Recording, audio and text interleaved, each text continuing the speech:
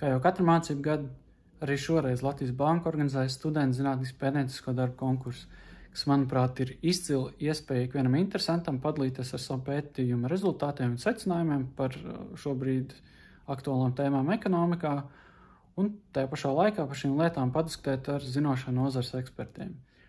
Jāsaka, ka arī es pirms vairākiem gadiem izmantoju iespēju un pieteicu savu studiju noslēgumu darbu Latvijas Bankas konkursam.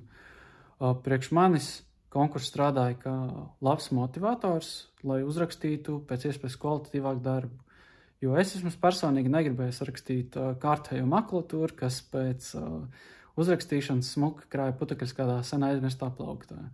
Es vēlējos izstrādāt kaut ko tādu, kas vairāk līdzinās zinātniskai publikācijai un kuru vēl laiku pēc uzrakstīšanas būtu patīkami pārlasīt.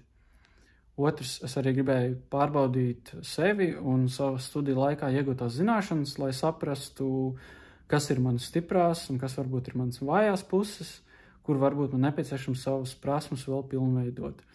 Un tas arī ir viens no lielākajiem dalības ieguvumiem, tā atgriezeniskā saite no zinošiem ekonomistiem, kas ikdienā patiesībā arī cenšas meklēt atbildes tiem pašiem jautājumiem, kurus studenti visticamāk uzdos sev pētniecības procesā arī. Protams, jāatzīst, ka ceļš līdz tam, lai uzrakstītu labu darbu, nebija viegls. Tās bija lielas pūles, šaubas, daudz negulētas naktas kombinācijā ar nesamērīgu kafijas patēriņu. Un to visu apgrūtināja vēl tas, ka konkursa iesniegšanas termiņš un formāts īsti labi nesakrita ar universitātes standartiem.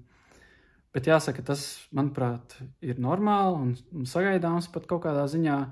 Un tagad, atskatoties uz šo pieredzi, var teikt, ka tie pārdzīvojumi un šķēršļi, kurus nācās pārvarēt, tiešām bija tā vērti.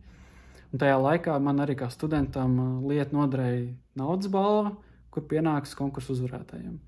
Tāpēc, var teikt, ja esi students un skaties šo video, tad ceru, ka mans vēstījums tevi iedrošinās pieteikties Latvijas Bankas konkursam.